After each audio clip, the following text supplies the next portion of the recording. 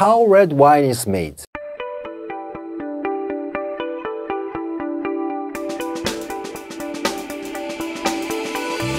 Winemaking is an art, a true masterpiece in a bottle. Winemakers bring their passion and dedication to every vintage and wine they create.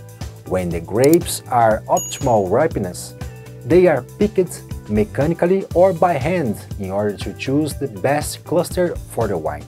The grapes are delivered to the vineyard's canteen, where they will be separated from the stems and crushed through mechanical presses. The juice resulting from the crush is then transferred to the tank, and the fermentation process begins when yeast is added to the natural sweet grape juice, which chemically turns the juice into alcohol. As red wine obtains its color, tannins, and complexity from skins and seeds of the grapes, the juice must remain in contact with the solids during the stage called maceration. After fermentation is complete in red wines and the desired color and flavors are achieved, the skins, seeds, and pulp are separated from fermented grape juice. With the end of alcoholic fermentation, solids, residues, organic matter, and yeast are settled at the tank's bottom.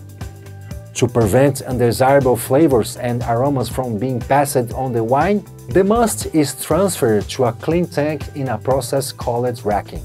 The wine is sometimes fined and filtered to remove any unwanted particles.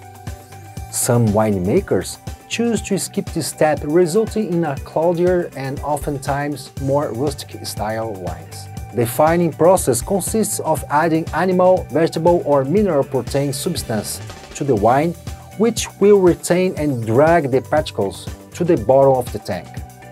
The most used are casein, bentonite, egg white, vegetable proteins extracted from potatoes and peas, fish gelatin, and isinglass, a substance obtained from dry fish bladders. However, the quantities are minimal, around 5 to 30 ml per 100 liters of wine, not impacting the quality of the final product. Most wines aged in oak barrels are red wines to develop more complex and balanced flavors and aromas. Red wines that are consumed young undergo maturation in stainless steel tanks so that their freshness, aromas, and fruit character are preserved. The wine is then transferred to the bottles, where they will age for a few months or many years before being labeled and sold.